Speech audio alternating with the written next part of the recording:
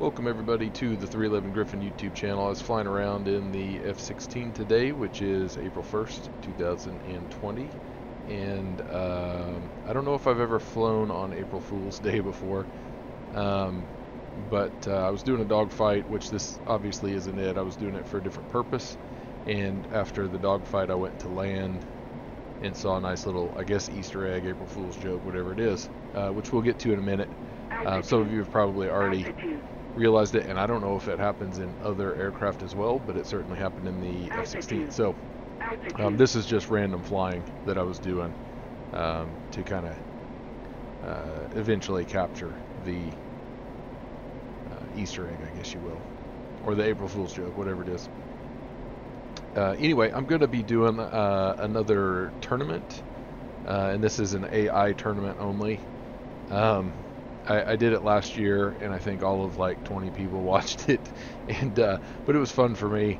And I said I would do a guns only thing, and I did a big like all the aircraft in DCS guns only battle, but it was just so hard to keep track of what was going on, and I couldn't figure out what was happening. So, but last year it was missiles, basically any air-to-air weapons that the aircraft could carry. And it was airplanes only, jets and airplanes.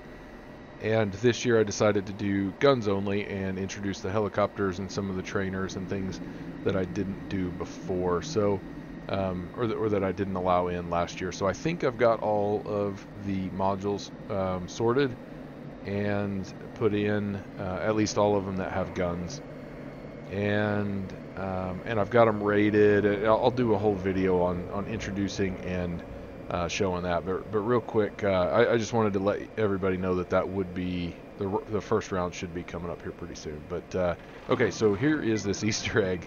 It when you hit your landing gear, it turns into a one-armed bandit on the left multi-purpose display. I put my gear back up so I could do it again. I want to win.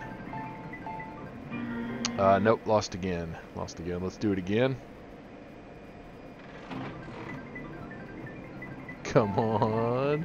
Daddy needs a new pair of shoes. I won a master caution. I don't know what that means. I'm assuming it's just an Easter egg. It's just for fun. And because I was paying attention to that, I'm coming in a little bit high and a little bit hot, which is better than low and slow, I guess. And we'll go ahead and put it down. I won't show the whole bit here because I don't even have the aircraft set up right. But anyway, that's all I wanted to show and talk about. So hopefully you guys enjoyed this quick video, and hopefully you guys got to see that Easter egg yourselves. If you didn't, go check it out. Get into DCS and check it out real quick. And with that, thanks for watching.